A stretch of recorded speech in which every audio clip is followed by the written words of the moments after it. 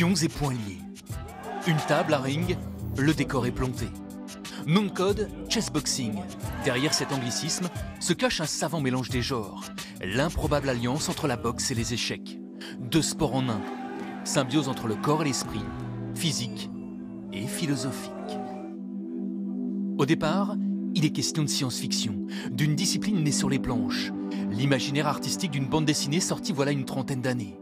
Une idée un brin farfelue pour un album devenu culte.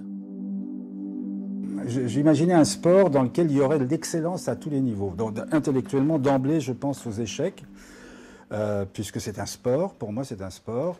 Et puis, très vite, les choses s'enchaînent. Le contraire, finalement, peut-être de la concentration absolue et parfaite du mental. Je pense à la boxe comme une espèce de violence, force et en même temps d'élégance. Et puis voilà, le truc était né.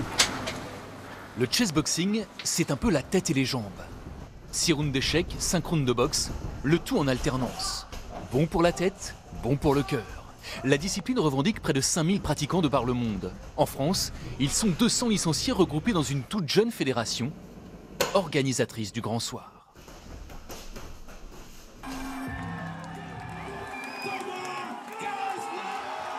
Paris le week-end dernier, quand le réel rejoint la fiction.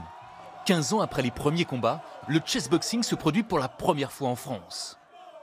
Une soirée immanquable pour Thomas Cazeneuve, champion du monde et star française de la spécialité. Combattre enfin à domicile, ça change tout. J'ai commencé, j'avais personne, je combattais, je partais en Inde, à Berlin, j'étais tout seul à chaque fois, j'avais pas un coach, personne ne connaissait. Et maintenant, dès que j'en parle, les gens me disent ouais, je l'ai vu dans une vidéo, je l'ai vu dans un média, ça commence un peu à être connu. Il y a voilà, une équipe de France, des clubs, maintenant on est une équipe et ça fait plaisir. 60% des combats s'achèvent sur l'échiquier.